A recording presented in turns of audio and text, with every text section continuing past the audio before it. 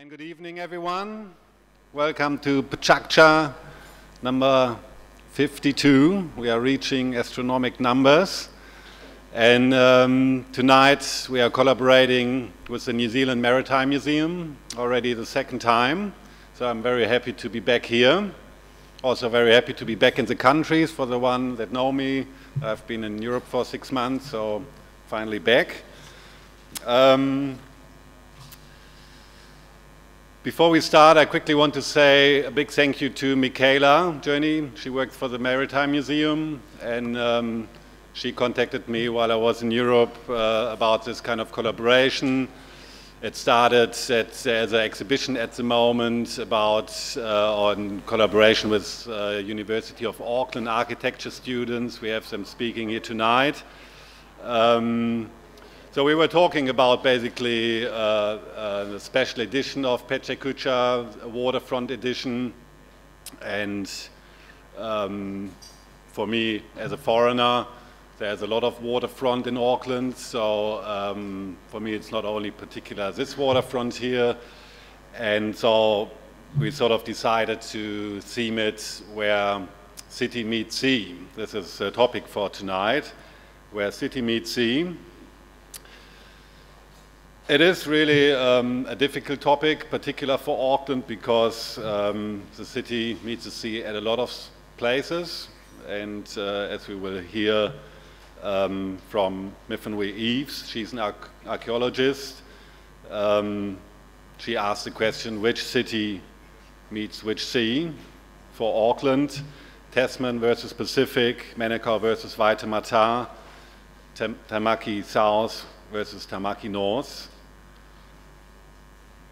Also, the ownership of the land where the city meets the sea, or where the land meets the sea, was and probably still is not very clear. So we have John Miller speaking as a well-known documentary photographer, remembering Takaparawhau, Bastion Point, 40 years after. It's a very crucial date, I think, Bastion Point, the protest for the history of Auckland, so he will enlighten us about that.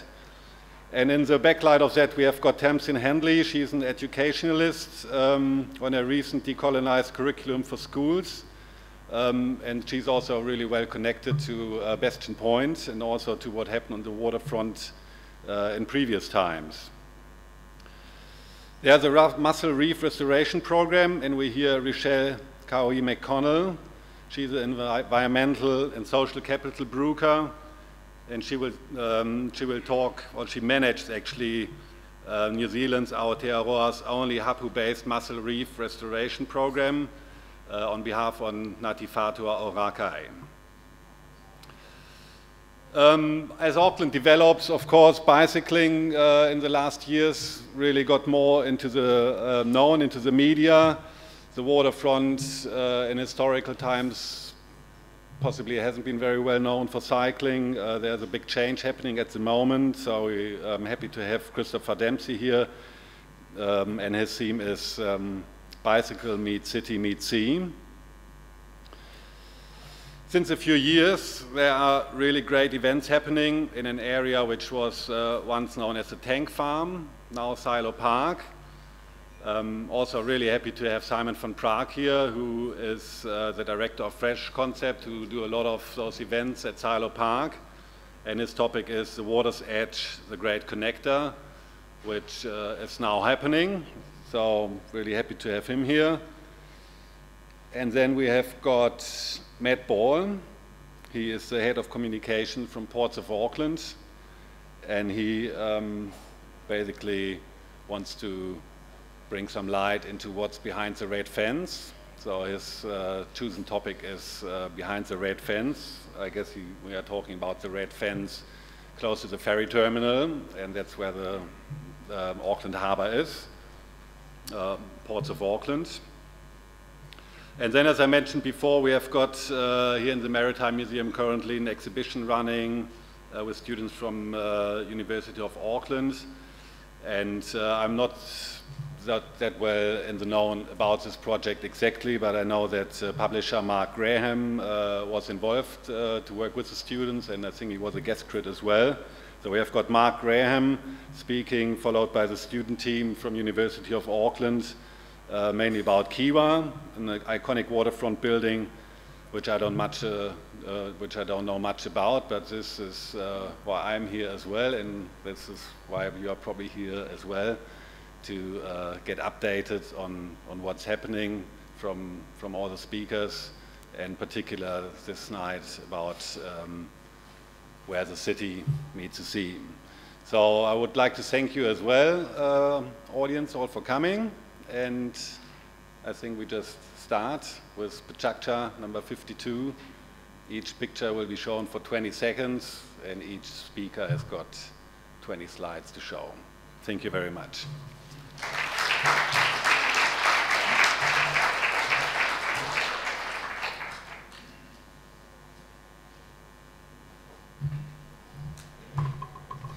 Tēnā koutou katoa ka hui hui nei tātou tēnei pō nā mihi tuatahi ki te mana whenua o Akarana, Ngāti Whātua Nui, kia ora koutou. Right. Oh, here we go. This year, this January, marked the 40th anniversary of the beginning of the Bastion Point dispute, which Ngāti Whātua people took to stop the subdivision of their land by the Muldoon government in 1977, and it began a 506-day long occupation. There's a symbol of the Lands and Survey Department, which has been graffitied, graffitied during the 1982 reoccupation. And this particular, this is Alec Hawke. This is the gathering beginning of last January, the 5th of January, with Alec Hawke, one of the Hawke brothers, speaking, and with some of my A3 photographs on the bottom left hand of the frame that I took up the photographs I'd taken at the time or a bit afterwards. This is Margaret Jones' appropriation of the Trigg Station as a dwelling unit, which was confused by the Commissioner of Crown Lands, George Macmillan, as a privy, which he was very angry about. But and in the distant background is Tim Shadbolt's Shadbolt Towers that he constructed, and this is a photograph of him holding the photograph with his dwelling on it. He attended the celebrations, came up from Invercargill especially for it, and he got the photograph and I got his book. And it was 7 metres high. Oh, this is the Arohanui meeting house with late 1977 with a small group of youngsters there with Dana Hawke's big painting. She's the little one holding the photograph, not the photograph, the drawing, with her older sister Celeste standing behind her, and that is Dana on the left and Celeste on the right, holding the photograph of themselves I took of them 40 years ago. They were quite pleased to see this photograph, so Dana took off with that. I was quite pleased to give that to her as a memento of that particular time. This is the Arohanui meeting house, the big house that was set up in April, so the people could survive a very harsh winter in 1977. On the far right-hand corner is the present Mayor of Auckland, Phil Goff, with Walter Linney second from the right, the leader of the there's Phil Goff on the right,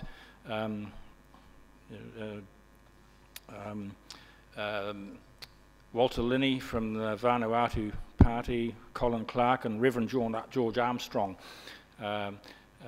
Walter Linney visited to give us support, and of course they were fighting for it. And this is Sharon Hawke's, this is Joe Hawke's daughter Sharon's dwelling on the point with the, and of course the people in the houses right back behind complained because her structure was blocking their view of Rangitoto. So she did this mural of rangitoto on the back, so to placate them.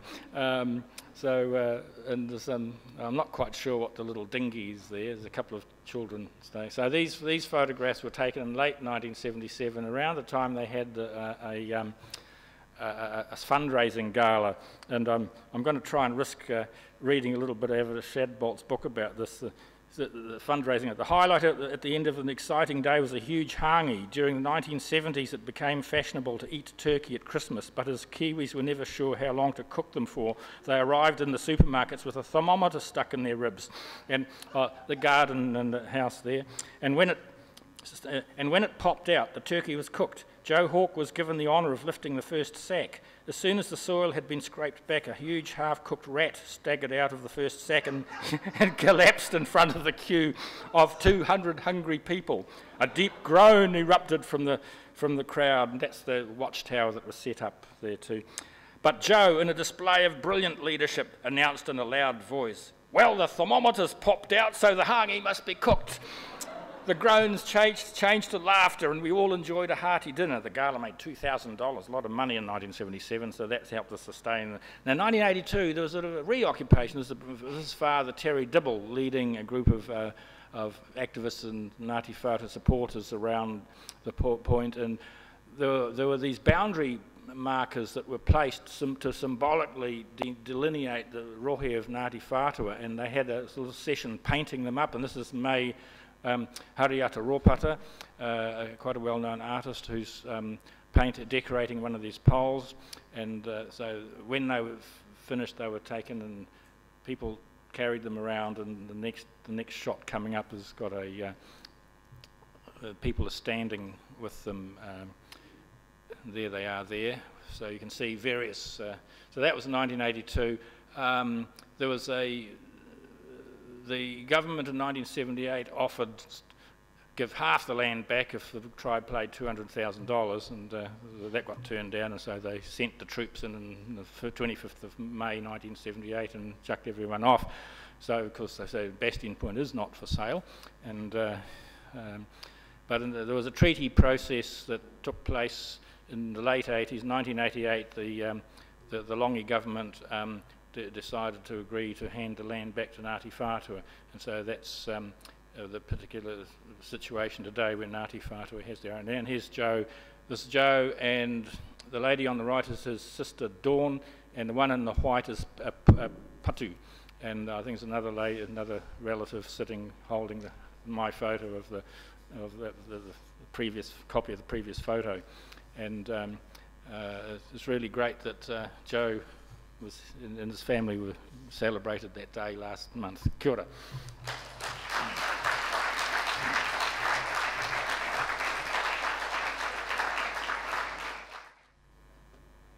Good evening. My name is Mark Graham, and I'm here to talk about KIWA, which is a concept that's kind of floating around out there, around something that we think should happen on the waterfront.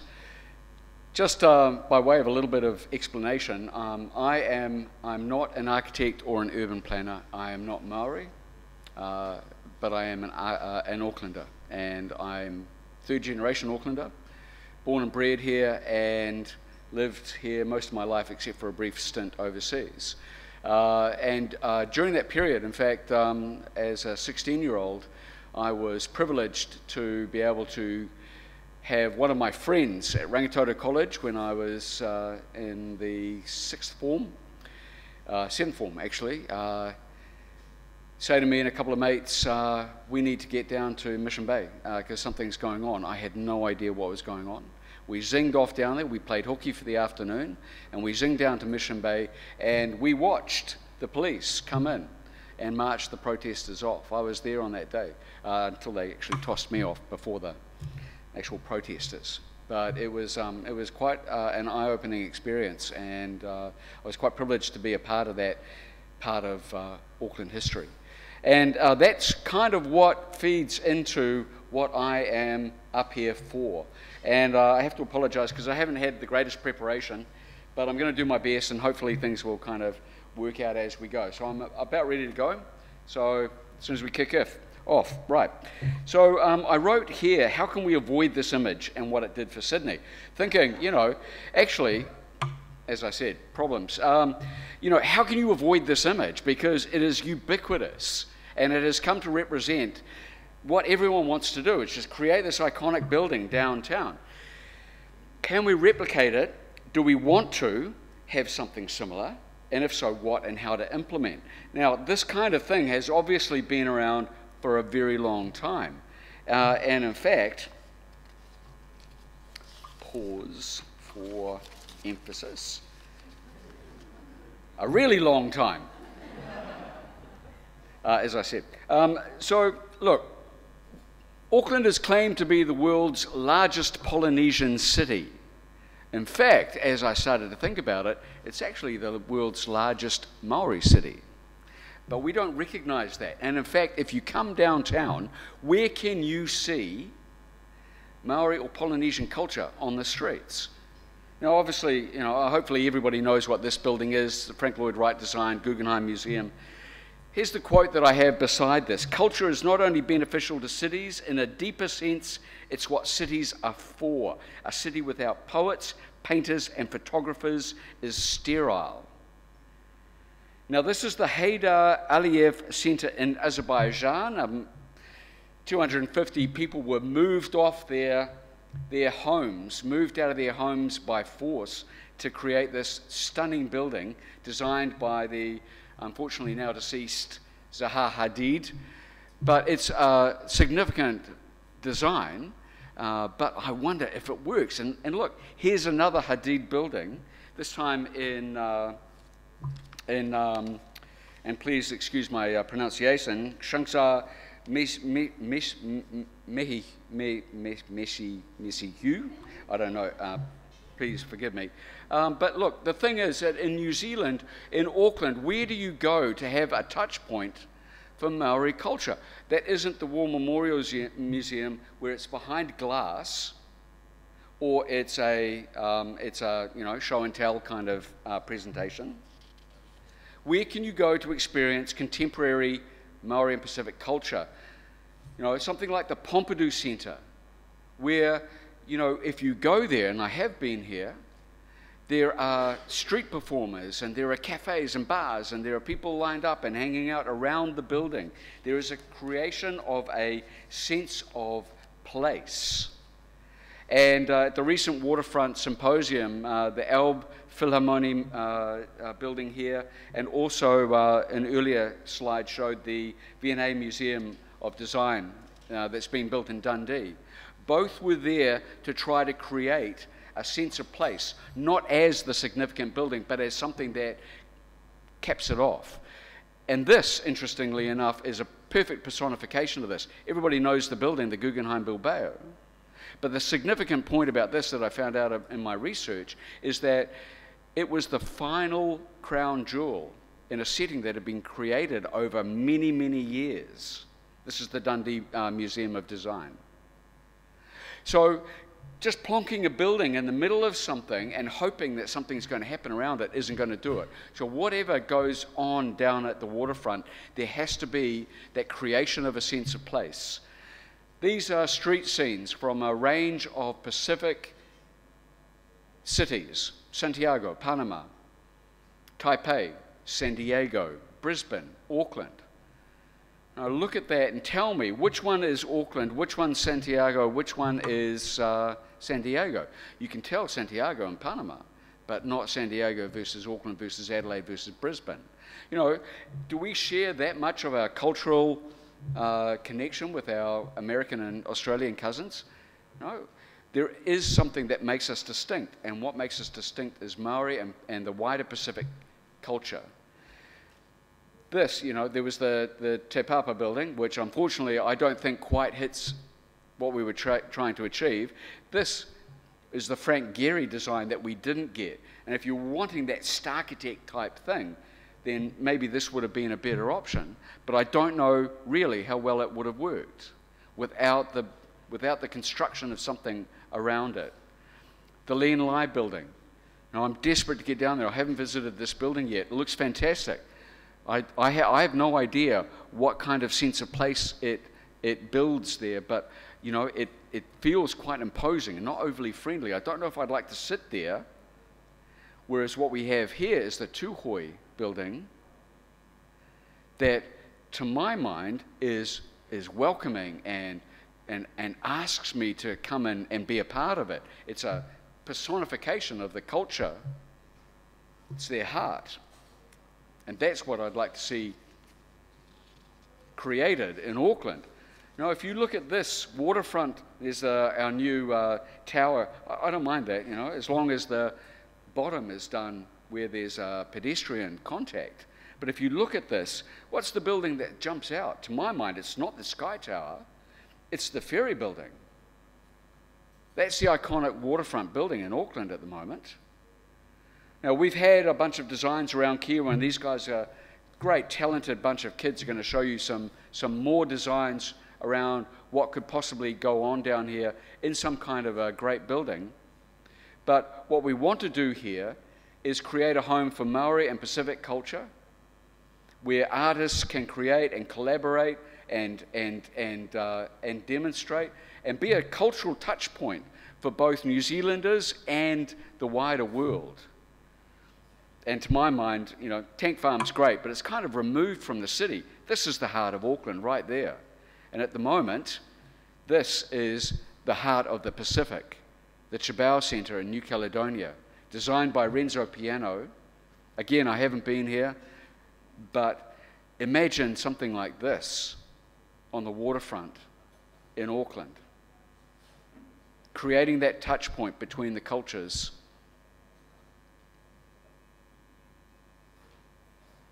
That's it. Thank you.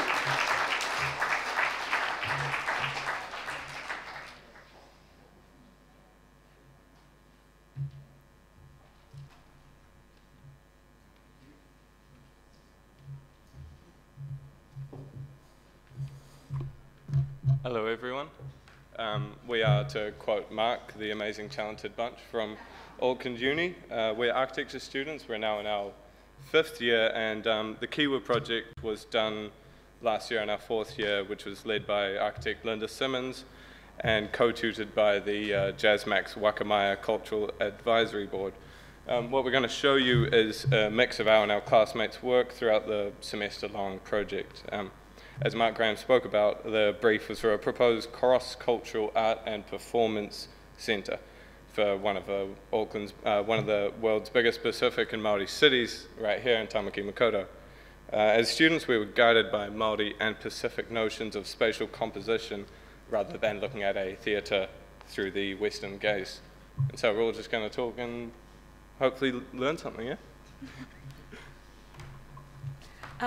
So our site was in Marsden Wharf, and the idea was to reintegrate the water's edge with the city and encourage a re-establishment of interaction and engagement with our waterfront, to knock down physical and conceptual barriers that prevented this from occurring in Auckland's contemporary urban context. So basically, I'm going to walk you through our process. After initially visiting the site, we drew pretty abstract site drawings that we all laid on a table and zoomed in on and cropped, and we combined them with our peers' drawings to create unique compositions. The intention of this was to remove ownership of work and to encourage a cross-pollination of ideas. So after that, we began to physically model these photographed compositions, and in so doing, we had to, for the first time, start to think about texture and spatiality and to move toward thinking in more architectural terms. And through photographing these models, we were able to place ourselves in them and find new perspectives and engage with them in whole new ways. Our next step toward producing architecture was making measured sectional drawings of our models and establishing our architectural vocabulary. So this vocabulary was a tool set that we'd be using for the duration of the semester.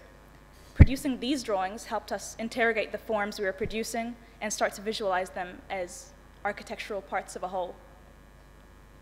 Throughout the duration of these initial exercises, we were making a palette of textures and lines that we would use to create our initial theater interior space. And like our drawings, we made compositions of multiple models using our own models and our fellow students, and sharing models in this way and working together to take the photos aided us in coming up with some interesting spaces and forms. through modeling, we were thinking about interiority, we were thinking about bound darkness, about how we would go about creating texture in our theater space. This modeling and photographing phase was essential to our understanding of the atmospheric qualities of the theater we were designing. Rather than modeling everything digitally, we were engaging in a more human way. And this image illustrates the direct correlation between our initial decomposed drawings and our physical models. In this case, how someone, this is actually mine, can see metallic scales in the hatched drawing of a fellow student, and how borrowing from each other helped us create unique results. As this phase of the design process concluded, so throughout the semester, as a studio group, we had constant engagement with JazzMax's Wakamaya group, who held sessions on culturally inclusive Māori design principles and customs, as well as marae spatial layout. And so these became really important drivers at all stages of design. What became evident on the site during the early stages was its enormity. So one of the main issues was to tie the existing urban edge into the project scheme and make decisions for the wider wharf right up to the water. In this scheme, the wider port is excavated to bring the water closer to the city edge. The same idea is employed in this project of bringing people to the water by connecting existing axes in the city landscape to the urban design. And so drawing people into the building and out to the water's edge in a continuing public layout. This layout functions in both directions for people coming from the city and sea. Acknowledged also is the existing elements of the site, like the structure which is currently being used as a car shelter on Quay Street, and reimagining them as new elements in the scheme, using their familiarity to draw the flow of people from the street into the site, and in this case, activating the street front with public programs. So projects architecture acknowledge Auckland's bicultural history and lost narratives. Some projects, such as this one, establish waharoa, which are gateways on key points that have not been acknowledged in our cityscape, such as Emily Place, which is the last remaining point, the stub of Te Rerenga Araiti, which is Point Britomart, mined to produce fill for the Auckland CBD. Spatial arrangements were dictated by formal Māori and Pacific customs, such as porphyry, and these multifaceted customs have never had an architectural presence in Auckland's urban fabric. By architecturalizing these customs and processes, a contemporary urban Pacific architecture was born. Reclaiming the waterfront and our connection to our neighbours on the vast plain of KIWA, the Pacific Ocean, was a key component of our design. In some cases, privatised land was liberated for public benefits, such as this, to create public plazas, beaches, and to reconnect Auckland's true heart of the city with the city, which is the Waitemata harbour. Arrival from sea was privilege over land, as is shown in historic typologies of Pacific Island architecture, which is separated by water rather than land. This is shown in the scheme, which depicts the arrival of a visitor being guided towards a sea-facing waharoa. This interaction is informed by Pacific customs such as va, which is a social, physical, and spiritual relationship between two entities. Arrival from land was dictated by layers of protocol involved in Māori customs such as porphyry. The visitor was welcome and brought forward through the various spaces into the whare tapiri, or the theatre. Clear distinctions needed to be made here between the artea space and the informal public space, as not infringe on the tapu of the spaces involved. Hongi, the exchanging of breath between the home and the visitor. So this perspective showed how we interpret the traditional practice in an architectural form. So you can see the visitor floats in through suspended carts and with the blinking light acting as exchanging of breath. These sections are directly derived from our working process.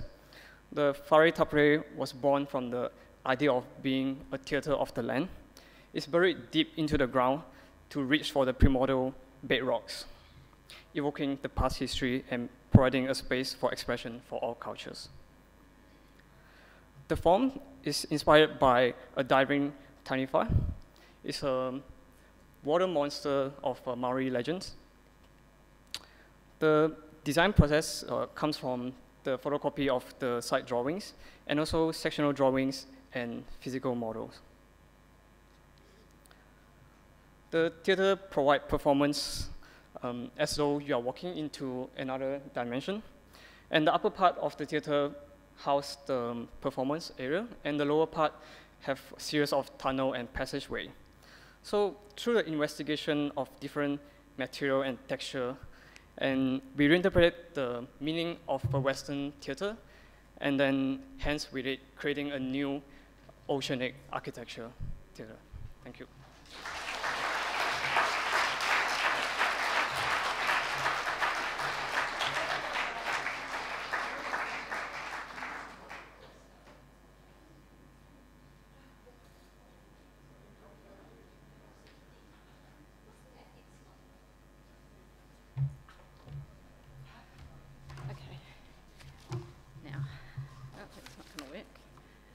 I've just fiddled with this. Is it all? Can you hear me? Am I here? Am I here? Tēnā koutou. Tēnā koutou katoa. I am your friendly local, just by way of introduction, friendly local archaeologist, senior at the Auckland Council, the new form of council, which means my fiefdom runs from Wellsford down to the Bombay Hills. My goal, according to the Resource Management Act, my reason for being, is to protect and enhance historic heritage. If you want to know what historic heritage is, then you should be reading your RMA definitions, which is part 2, which is not going to come off the top of my head at the moment, but it's things like archaeological sites, technology, architecture. Someone pull out the RMA, it's not coming off the top of my head. I also have another little tool in my back pocket called the Unitary Plan, which has recently been in front of you all quite a bit. It's been sort of sliced and diced quite a bit and isn't terribly useful from a historic heritage point of view anymore, which is probably to the joy of certain people who like building on land. I couldn't possibly comment. I could, but yeah, it's best not to. So, really interested in this topic because in my role, I get to look at all sorts of exciting developments that come before me, like this creation that you folk were thinking of. That will come to me eventually. My role will be to deal with it as an archaeological effect. What is going to happen to the historic heritage when you put that in the landscape? Because I use the RMA criteria, not the Heritage New Zealand Poheri Taonga Act. I use the RMA, and so my definition for heritage is not controlled by a date and is not controlled by human interference. So my view of a landscape, my colleague and my view of a landscape is as a cultural landscape and is as far or as small as you draw it. So, sorry to go on, but my 20 slides, more or less, to take you on a part of the story that I've been working on in my work realm, which is looking at the East-West link, which was notified yesterday by the Environment Protection Authority, which will take a big slice off the top of the Manukau harbour. Now, my point to you is that Auckland is not just the Waitemata. And if you believe it is, you're a pack of harbourists. This place where we are lucky enough to live is surrounded by water. We have harbours and bays all around us. Each one of them is a stepping stone to the other one. And where there is no water, there were tracks. So my desire in my presentation to you is to give you a drone's eye view, and I'm not talking about boring drone public servant, which of course I can be, but it's also to get you up in the air and looking across the isthmus, zooming into some spots, zooming out again. The flag I wave most loudly is for Manukau, because Manukau, the largest Polynesian city in the world. No, we're not. Exactly. So what are we all here for? What is our ultimate game? And I believe there are certain There's a certain part of our community that wants us all to be pitched against each other in deciding which city's more important, which harbour is more important, which resource is most important. The ultimate game for me is to protect our heritage for future generations. It's not about us. Okay, yes, I get the hint. Okay. So, zooming into the Manukau, what do we know? This is very much a European documentary history. I am not going to even try and describe the stories that go with this place because it is not my gambit. We do know that 1827, D'Urville popped in. Sam Marsden shunted by a couple of years later. Felton Matthew was, you know, shuffling around drawing maps of some little town called Auckland eventually. Hochstetter got commissioned to draw that other map. We know what resources are here. This moves fast. You should stop at Manukau because it's a big one. It's got every kind of resource you possibly need. It was drawn up by, nice cross-section when you approach the Manukau harbour, a chap called Commander Drury. He drew the Manukau harbour, and there it is with a modern map on top of it, if you can spot the big roads. He drew it up in 1853. The Waitemata did not get drawn up until 1857.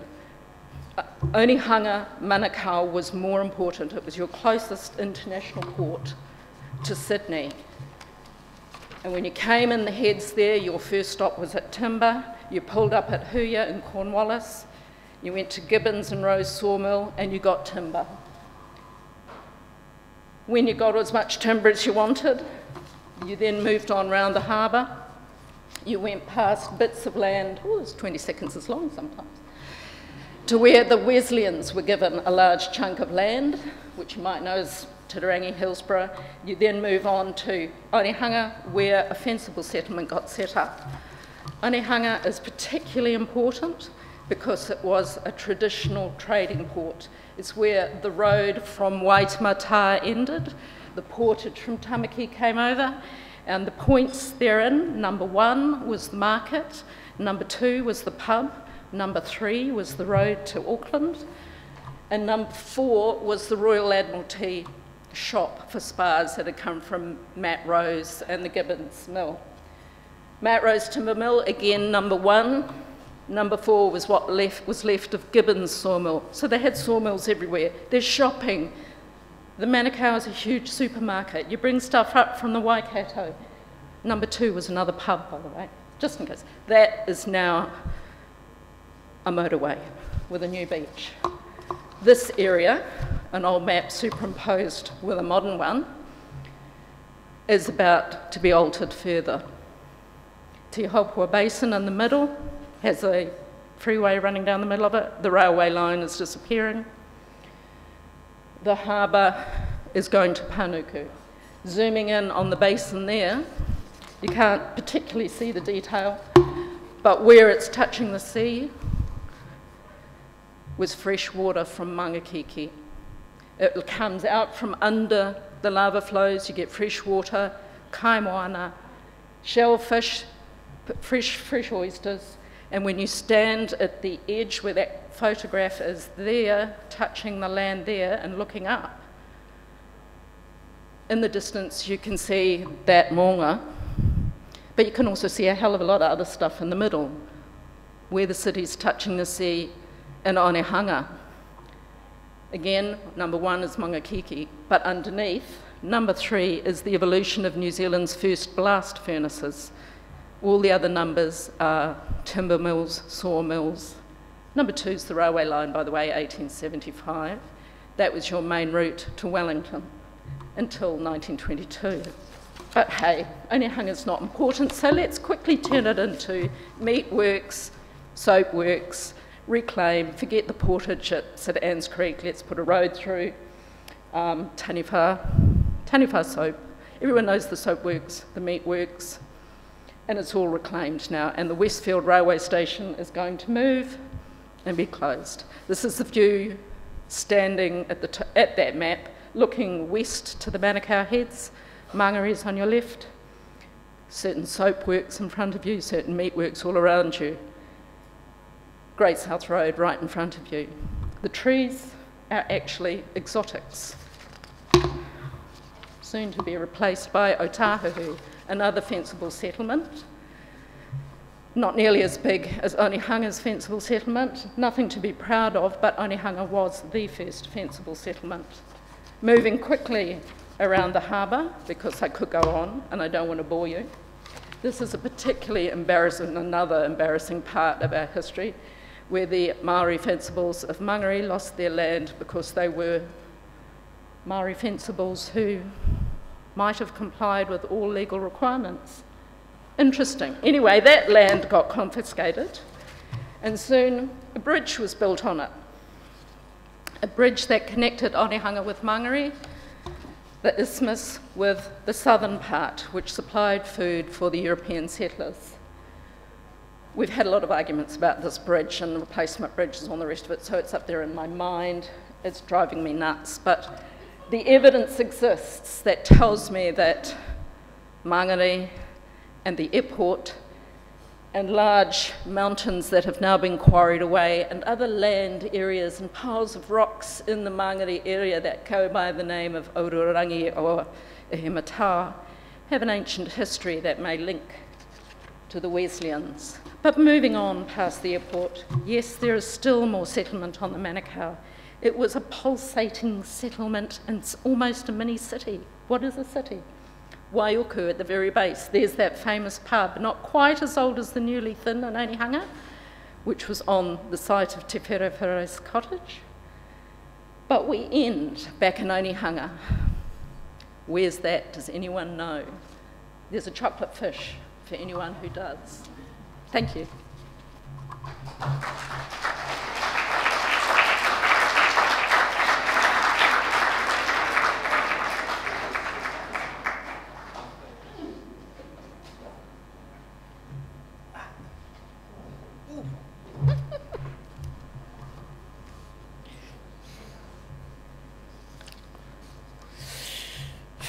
Hard act to follow. Awesome. Beautiful to hear those speakers before us. Kia ora. Tēnā koutou he mihi. This is just my intro. He mihi tēnei ki ngā atua, ki ngā mate, ki a koutou e te whānau e hui mai nei ki runga I te kaupapa o te pōnei. Tēnā koutou katoa. My name's Tamsin Hanly.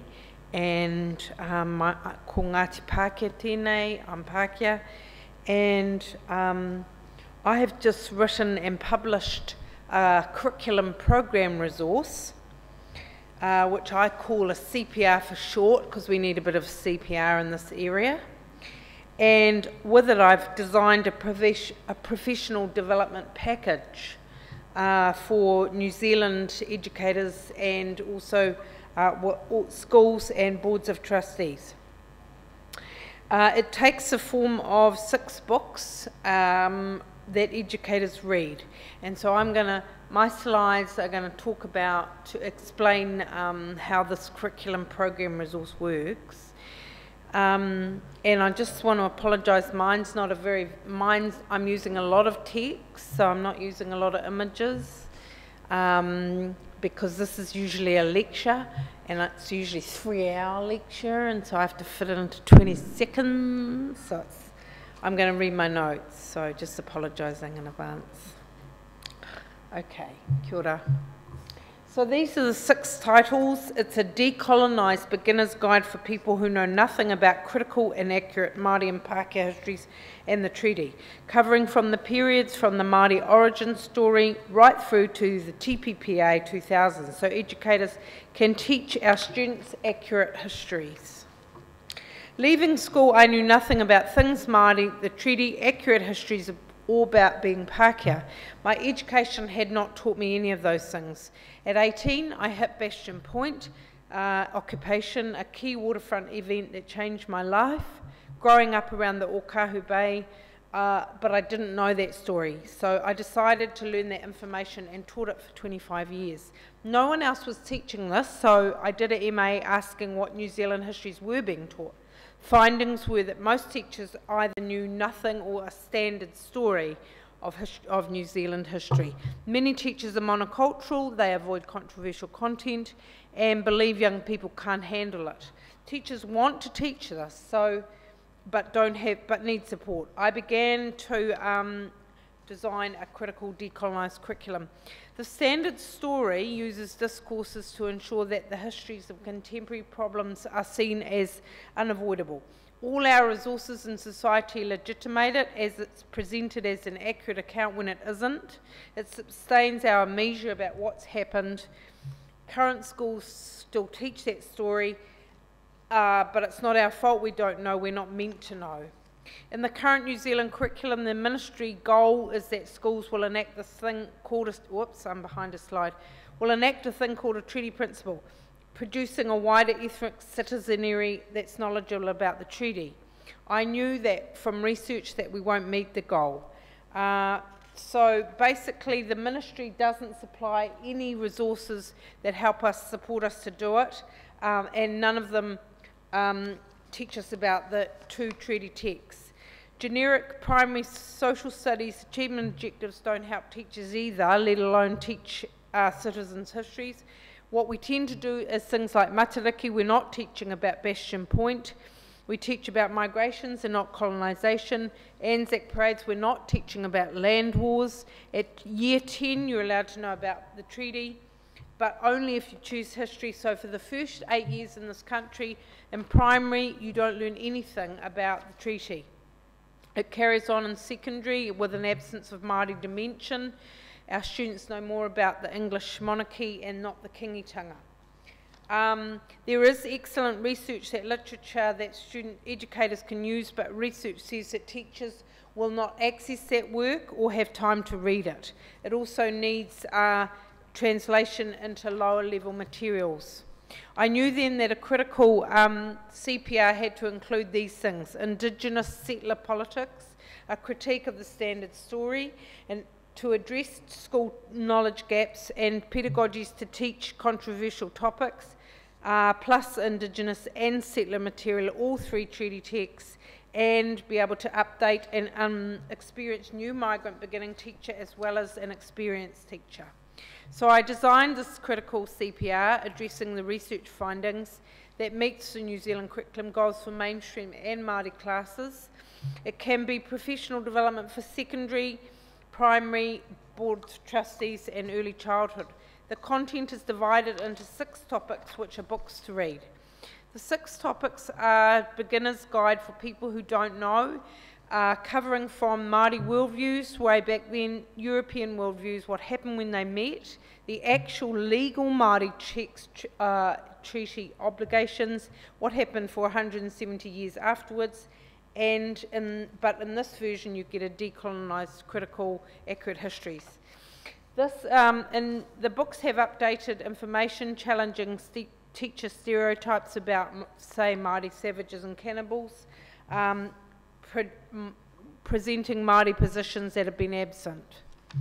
After reading the core information, then junior and senior activity possibilities follow with images.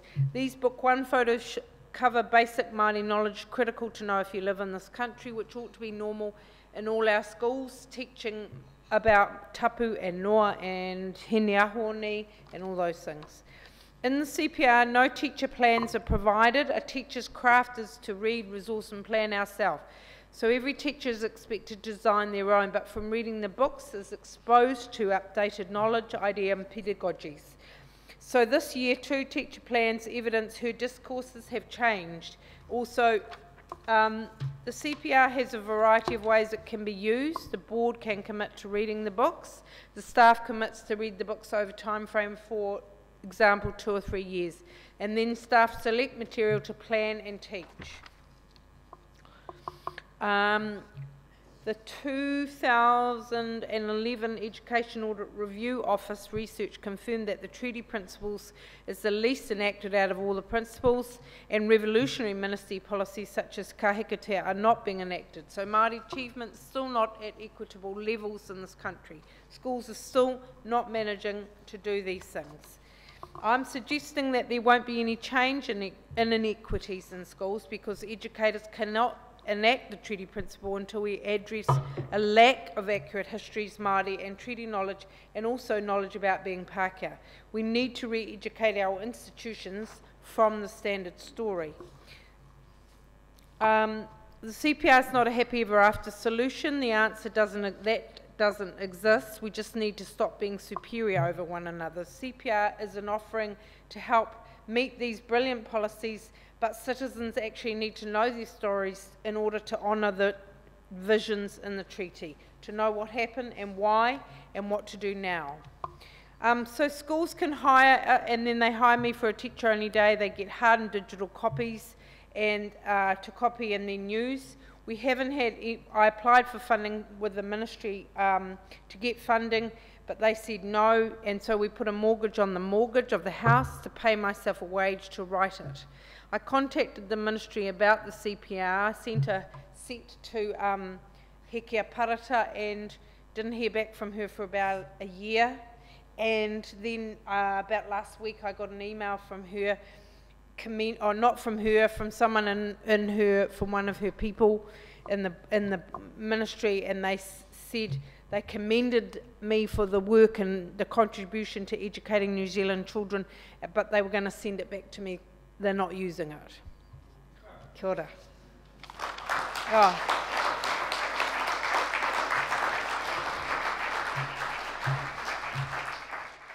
Christopher Dempsey, our next speaker. Welcome to the stage.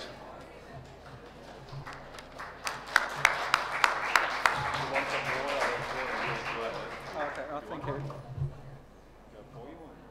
No, I'm good, thank you. So I hope you're all refreshed after your beer break and relaxed and comfortable and willing to get into the second half. My name's Christopher Dempsey. I am, it says cycle advocate in the program. I've been cycling for past 30 years of my life. And so the bicycle for me is an integral part of my life. So I ride around, and the harbour is a kind of a fixed thing, and the city kind of hums around me as I cycle through it. So how to make sense of it all? When I was presented with this particular topic, I was kind of like, how do I make sense of it? So hopefully over the next few slides I can show you what how I make sense of it in this particular way. Right, so who do I say go? Go, there. That's my bike in northern Argentina at a small town called Huaco, where there's an old molino, a flour mill, and the guy is a statue of a famous poet, and he lived in the town, he grew up in the town, so I visited his grave, and workmen were busy repairing his grave. The point is, my bike takes me places, marvellous places. This is a map of the central cycle map. Because of the topography, it's relatively limited amount of cycling that can be done next to the harbour, around Tamaki Drive, northeastern, and down Onehunga Way. Critically, it's relatively easy to get to these places. Which then leads me on to the next point, which is land, sky, skyscape is sensuous. We exist in environments that affects us through our senses. It's hot, we feel the heat, the smell of freshly grown grass. We see beautiful sunsets reflected in amazing cloudscapes. Our environments press in on us constantly. So therefore, cycling is sensuous. You notice how much your senses engage when riding. Sight, smell, hearing, taste, touch are all involved all at the same time when riding. Memory too. At times, it's quite the sensory overload. It really impacts on your senses at all times. So cycling is an intellectual exercise in moving through environments. You observe as you move the traffic, pedestrians, the way the cars are driving, but you also serve the environment critically. So some observations scattered in much the same way as input from our senses are scattered. Near to here, our industrial past frames beautiful sunsets, the harshness of the concrete softly rendered in the glooming twilight, the heat of the day rising from concrete, the sound of a basketball slapping the court. These are things that create sensuous spaces. And then heading in the other direction, we hit Queen's Wharf, cycle up past Shed 10 to the end where the city falls behind you and the harbour in the sky arching overhead, reaching up the harbour and down beyond North Head while the harbour spreads itself in front of you. The scene bursts upon you like a firework. It saturates you in an instant. It's all true, by the way. Cycling in the liminal space between city and sea involves two planes, the verticality of your buildings and other structures stretching into the sky, contrasted with horizontally at the sea towards the horizon.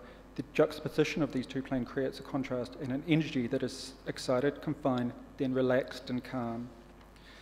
To Po, this is what I actually see when I'm riding back from my sister's place along Tamaki Drive, particularly when there's no moon. It's a particularly nice time to cycle. The night, I hear the waves crashing on shore and I smell the salt air both arising out of this blackness. To Po, it is quite magical. The northwestern cycleway, I have a brother who lives out Te Aratu. Previously, this route was to be endured a mix of surfaces and widths. Now, much improved, but one thing hasn't actually changed, that amazing smell arising from the mangrove harbour, a primal smell full of pungency, tying you back to this liminal space. Morning coffee at Takapuna. Duncan Laidlaw started a group that combined sunrise coffee with cycling. You go to an agreed place before sunrise, have coffee, and then have coffee. One time I did it, cycling through an empty city, catching the first ferry, mad dash down to Takapuna Beach. The sunrise over the Hauraki was my reward. Old Mangere Bridge forms a part of the route out to the airport. I often cycle this route, riding across. Again, senses invade you. You're aware of tidal flats at low tide, the mangroves going around the foreshore, the tangy salt smell, and then, of course, up ahead to your right is Mangere. Jane Bishop was a young nurse riding home after a day at work. She was killed at the spot where the white car is. I like to think she had a lovely view out the Hauraki to Rangitoto, around the corner, just before she was killed. The sensuous nature of cycling often involves memories, some good, some not so good. The sensuous nature of cycling is often fragmented due to speed you may be travelling at. Like this site coming down Corrin Street, the harbour is just a glimpse, only revealed when you reach the bottom of the path to the left of the photo. And then we go on to another harbour glimpse down Grafton Gully. It's an industrial view of the harbour, framed by Grafton Bridge. Beyond that is North Head and Rangitoto. But it's a glimpse not often seen. The path is relatively steep at this point, and many cyclists whiz down at speed. I've done it more than a few times. It's fantastic. But if I turn around, what I get is the grand skyscape views, just grand, framed by the iconic bridges, Grafton. The sense of scale and majesty is lost in this photo, however, but the whiteness of the towering clouds, the way they billow out across the blue, sublime. Just magically sublime as you're cycling up. I love the colour of the harbour. It takes on a multitude of colours depending on the weather. On a sunny day, it's an intensity of blues. Other days, beautiful greys and purples. If you're driving, however, you're lucky to catch a glimpse. What you do see as you drive is mostly road.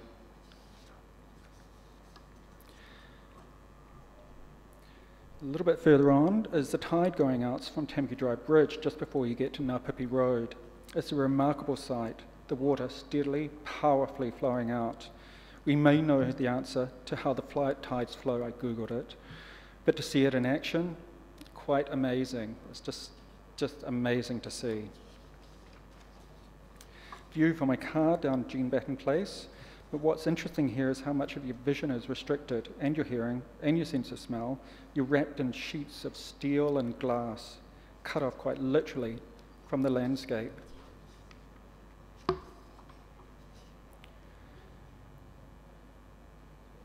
In conclusion, that place where sea meets city meets bike is a liminal space, packing out our senses to the maximum. You're incredibly privileged on your bike when you're riding it, so please make the most of it. Enjoy.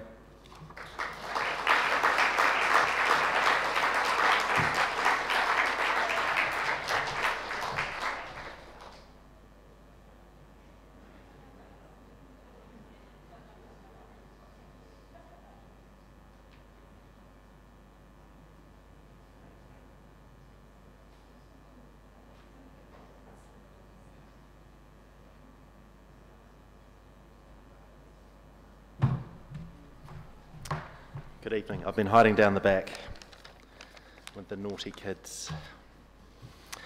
My name's Matt. I work at the port. I've been at the port about 5 years. Ended up there after I came back from London.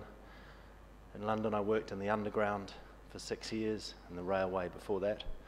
I seem to like infrastructure, big dirty infrastructure. So here I am at the port. Let's go. This is the old port. No fence here. People everywhere, horses, a few machines, but not much. Bustle and activity, slow.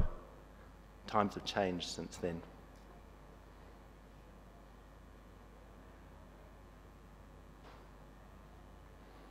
This is more what it's like these days, although this is an unusual photo. But I think this is how a lot of people see the port. Dirty, industrial, noisy, more machines, fewer people. And that's part of the story of the port. But there is a lot more to the port than that. The red fence, it's for safety and security, but it cuts us off from the people. It makes us appear secretive, and it does hide secrets, like this rock. This marks the spot where Auckland started, and the person who made it happen, Apahai Te Kawa. Most people don't notice it. This is the skeleton of a wharf, Marsden Wharf, where the Rainbow Warrior was bombed some 30-odd years ago. It still amazes me that someone thought this was a good idea.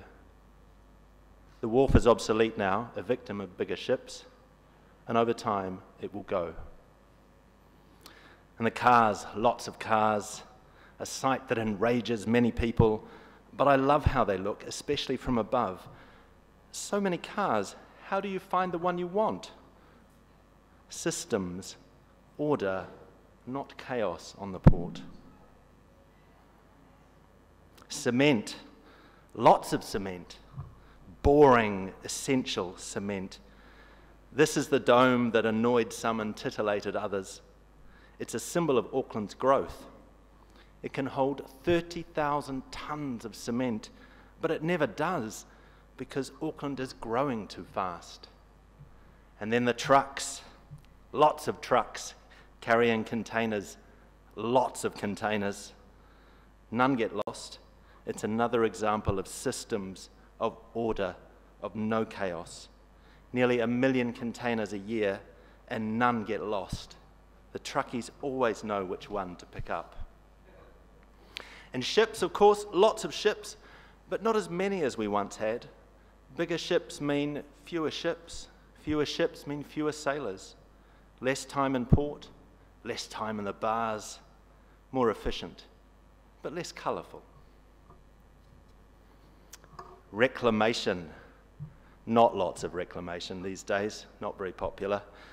But even reclamation has, and wharf building has a sort of beauty. I may be alone, but I find this starkly beautiful, utilitarian, muscular. But ports are about people, well, until the robots take over. Like our pilot boat crew and the pilots who guide the big ships into harbour, a dangerous job. The pilots have to climb a rope ladder onto a moving ship, trusting, hoping that the ladder is well maintained and secured fast. And then the tug crews, it's the glamour job. People love tugs, and our crews love showing them off by doing a few donuts in the harbour. How many jobs let you do that?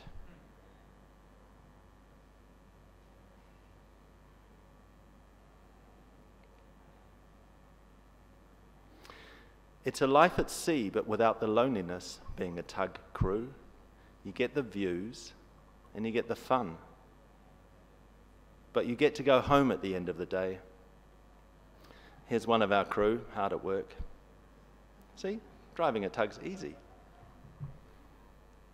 Child's play, in fact, which leads me to Seaport, as in sea, the port. It's our annual festival open day, where we get to show people behind the red fence and delight kids like this with experiences that are normally impossible. And she is actually driving. A lucky few get to join one of our tugs, for example, for the annual tug race. We have the most powerful tugs in Auckland, so the trick for us is not in the winning, it's in the losing without making it too obvious.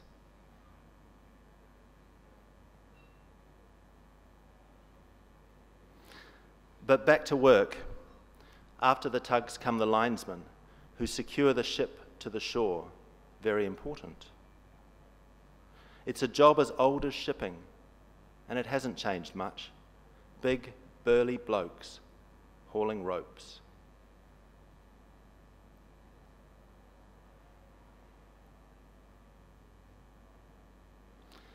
Here's some more burly blokes. These are the lashers. One of the last rolls, still done by hand. These blokes secure the containers on the deck. The name comes from when the rope was used, but these days it's big, heavy steel bars. Then we have straddle drivers.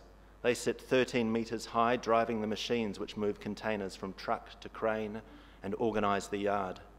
Next month we start building our new straddles, 16 metres high. No driver, robots. Fixers and makers, clever people with dirty hands who fix things, invent things, make up new ways of doing things. They invented a remote control for our enormous cranes to make their inspections safer. Genius.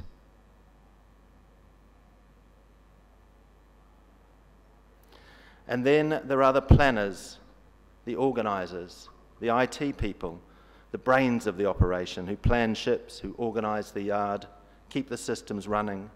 Systems, order, no chaos.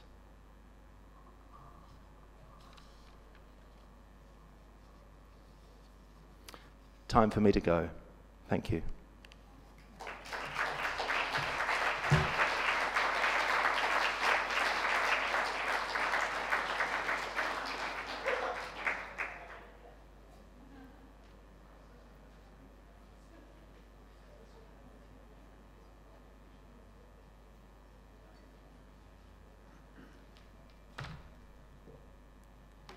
Kia ora koutou. My name's Simon Van Prague. I'm the director at Fresh Concept. It's great to be here in this wonderful facility. I have a lot of time for the Maritime Museum, so it's great to see these sort of activities here. Cool, ready to go, thanks. This little quote from John F. Kennedy back in 1962, it was actually relating to the America's Cup, which I don't know if that's where I find the relevance from in this particular quote, but it certainly stands true to me. I think it's pretty powerful, and I think there's something intrinsic that we're drawn to about the water. Whether we arrived here by waka, by sail ship, however we came, many of our whakapapa and the history of us have come from the shores. It's a place of arrival, it's been a place of departure for years. A source of food, a place to meet. We're an island nation, hugely significant. I grew up in Wellington, in Eastbourne, a seaside town that faces back towards Wellington City in the Hutt Valley. I had a childhood of wharf jumping, checking out sunsets over the top of Wellington. My school was across the road. I constantly looked at the water. It was a place we hung out as kids, and I'm sure many of you can sort of share a similar stories. Wellington Waterfront is an inspiration to me. It's hugely connected, well loved. It's an exemplar of city waterfronts. It's used for commuting, it's used for exercise, for markets, for many different things. And even with the fairly marginal weather, I have to be careful which sort of audience I talk to that about. It's still got plenty of people down there. So Fresh Concepts is the company that I founded in 2008. We're a place agency. We work in the realm of placemaking, community engagement, community development. This is the team that I have the honour of working with. We work within the realms of social media, strategy and digital, also activation on the ground, so a realm of different things. We're really honoured to be to have a lease in a space called the Voss Yard, which is down in Hamer Street, which is a fairly undeveloped part of the Wynyard Quarter, which will certainly change very soon. Our office is on the top floor, intensely hot during summer, super cold during winter, but there's something really magical about being right beside the water. Manukau Development Auckland, which is our landlord, and the Percy Voss Charitable Trust have plans to restore it, which is really encouraging. You walk into this space, you can smell the history. It was a boat building site for Percy Voss from 1937. It's had various projects since, but yeah, it's an honour to be there. So we won the public tender to take on this opportunity of activating Silo Park over summer. These three wonderful characters, and excuse me if you know Kheir and Goodall, I couldn't find a photo of it anywhere. Chris Morley Hall, who may be famous from the Cuba Street Carnival days of Wellington, Frith Walker, who's the place manager of Manukau, and Karen Walker, Kheir and Goodall rather, were the team that I first met when I won that tender. And what I was presented with was this, and that got me super excited, which was a blueprint that they had around the particular space of the Wynyard Quarter. The idea of the activation and planning moving from east to west, and that little quote really got me. Excuse me, I'm well out with my slides. So these are the four pillars how we approach place, which is identity, connectivity, accessibility, and sustainability. So this is what we measure everything that we do against, and having worked within opportunities like the Wynyard Quarter, we've been able to develop that further. Silo Park is one project that we've been working with for the last, this is our 6th season in delivering the summer program at Silo Park for Manukau Development Auckland. We have a multitude of people that get involved. It's significant. Our byline is a community of good times. It's essentially a framework that we see that is populated by different community groups and different people, and certainly encourage people to get involved. It is definitely programmed, but also lots of initiatives are done outside of that by the public. This is an image of open streets, which was something we delivered for Auckland Transport. What I find really powerful about this project on this day, it also coincided with Japan Day, which was really cool up in Queen's Wharf.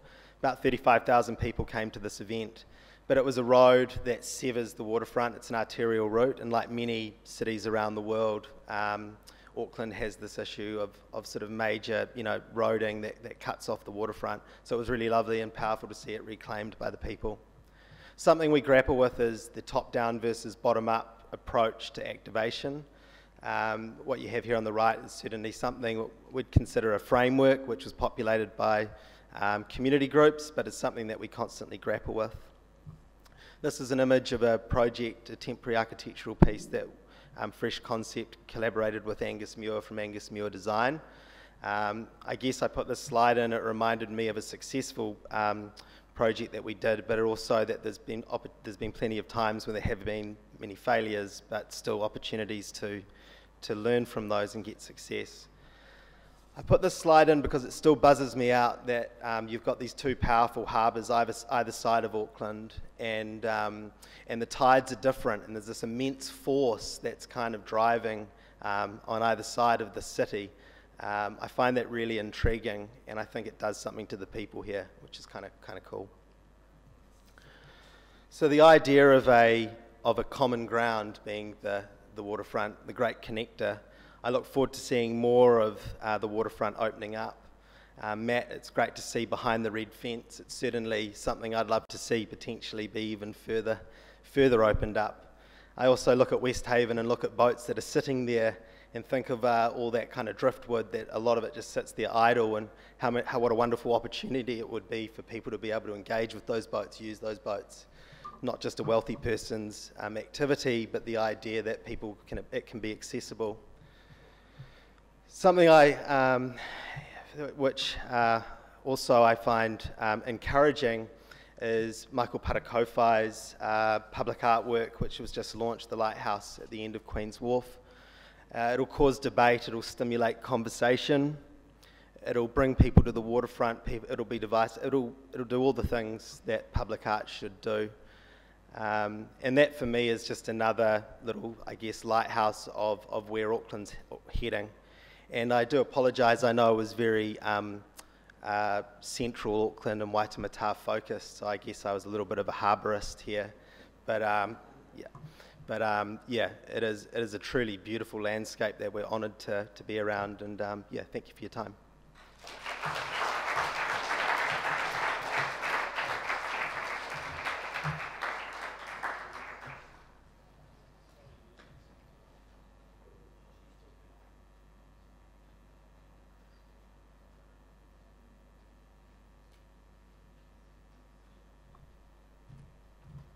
Ooh, the last one for the night. You can all go home soon. Tēnā koutou katoa kōrashau ka hui makono taku ingoa, ko Ngāti Mani poto taku iwi, ko Ngāti hui o taku hapu no mai haramai.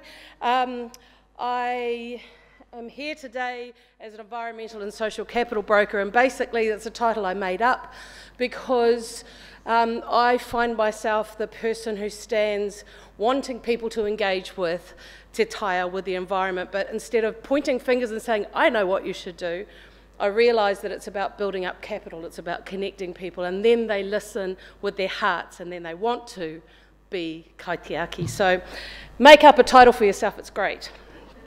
Okay, thank you. This is a map of Te Moana Nui a Toi, Te Kapa Moana. To you it may be upside down, to us it's not. This is the Māori world view. If you're standing on Te Waiponamu, the South Island, Te Waka o Maui, and this is Te Ika a Maui, the fish of Maui, then you're looking back at the North Island. That's our perspective. Degradation of the moana and the terrestrials and of the whenua. On the left-hand side, 1914, the pipe that you see is underneath Tamaki Drive. It is the sewer line that dropped typhoid, cholera, amputation and fetuses into the home of Ngāti Whātua Rākei. The photo you see there is to show the fact that we have Waimāori, Waiora, healthy water, and then we have Waimate, dead water. Whenua ki te whenua. Whenua is our placenta to the whenua. Whenua ki te moana, from us, from the land to the water. This is what a cockle bed should look like. This is regenerative, this is biodiversity, this is resilience, and this is strength. This is normal.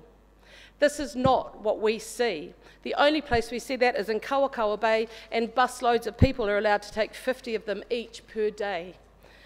I had the privilege of being one of the technical writers for the Taitimu Taipari Marine Spatial Plan. On the left, we recognised some major inputs and impacts, development and forestry, are major impacts of inputs of sediment into the marine environment. Pathogens are a degradation and a desecration of waiora, and putting in a central interceptor to take our shit from the Waitemata harbour to another harbour is not dealing with the issue. It's not being regenerative, and it's not thinking outside the box. What you see in front of you, that pipe on the right-hand side, is a pipe that comes straight off Tamaki Drive. In the last, we just did some testing on it. The measurements from the first flush, 188 micrograms or whatever it comes in of zinc. It's supposed to be 30. 48 of copper, it's supposed to be 10.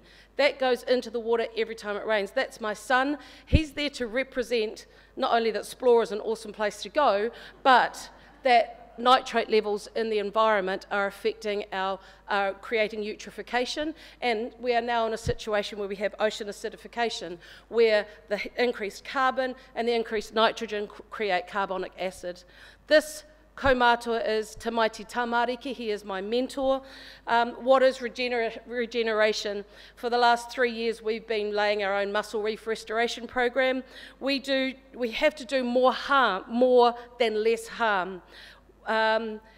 Interestingly enough, MPI, Marine Ministry of Primary Industries, is against any movement of mussels that are regenerative because we dump tons of them at one time to set up benthic areas, because we may take some of these pests that actually came from the port here. So we're having to fight MPI. What I've brought with you now is our kairaranga, our weavers. This is our indigenous way of addressing aquaculture. But it's not aquaculture, it's marine, it's restoration. We'll be cultivating mussels onto these and hanging them off the pylons in Ōkahu Bay. That's mātauranga and Western science together, kaupapa Māori science, the way forward. Destructive extraction, marine debris, global warming, and now acidic oceans. But with a whole living systems thinking, we have to become more inventive and more creative. I'm going to show you these because I just went to an ocean acidification conference, and these are cool. These are single-cell coccolithophores, and they're plankton. They're calcium-forming planktons. On their own, they are affected because they break down from the acid in the oceans. Together, they actually are carbon sinks. If we work together, it's amazing. What you see in front of you is what I know as seeing Mauri in visually. What those are bivalves sitting underneath the sediment in the beach, and the little pulses are oxygen that they're releasing into the sediment. With every breath that they take, collectively they are changing and restoring the environment that they live in. Oh, timing. Whew. Red seaweeds have been around for 1.2 million years. They know how to deal with acidic oceans. They know what to do. They have time to adapt. Right now they don't. It's the speed at which we are acidifying our oceans. The green ones are the brothers who have been around for not so long. Together they can decrease the acidity through photosynthesis. A way forward. What we did was we took mātauranga, we took science, we did hydrodynamic models, we did sediment testing underneath the moorings of the bay, and we went to the unitary plan and we said, you need to shift the moorings. And so in a year and a half, there will be no moorings in Ōkahu Bay. In Taitimi Taipari, thank you. In the Marine Spatial Plan, we also did something quite broad, and thank you, Matt Ball, for being one of the MAD stakeholder working group members.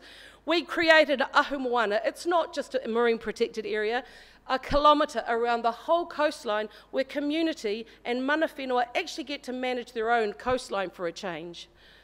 What we do is we build kaitiaki for the future.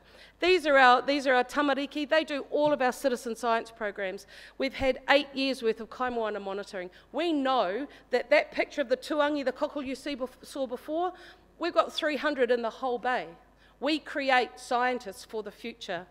This is Te Wakatawa, Te Kōtuiti Tuarua o Ngāti Pawa. Ngāti Pawa are the people who have their butts wet. They are in the water. They tell their stories. They have never given up connection of who they are and their people. I'd like you to please stand up. We're going to sing a waiata because this is my last song. I'm going to sing, you're going to reply, okay? Papaki mai. Oh, hara mai. Ngā naru nui. Wawaratea. Ngā tairere. Eripoe. Ngā ngaru nui. Tere hutai. Hei koneira. Woo! You can go home now. Thank you.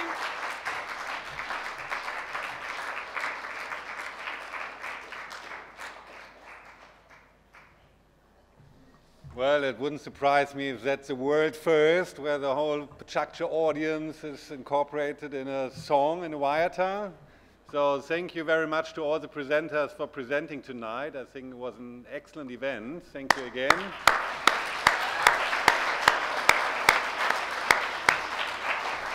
And I think also it was really well worth to have that topic. I think Auckland must be a very luxurious city to have the choice between two harbors, between two languages, between two cultures.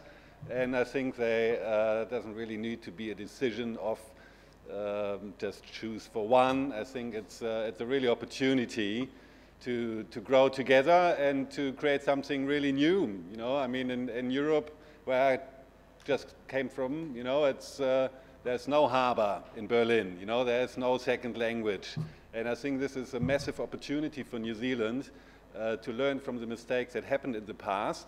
I mean, the last presentation that we heard, they tried to take those people the land away 40 years ago at Bastion Point, and if they wouldn't have stand up for it, we probably wouldn't have a muscle restoration project today.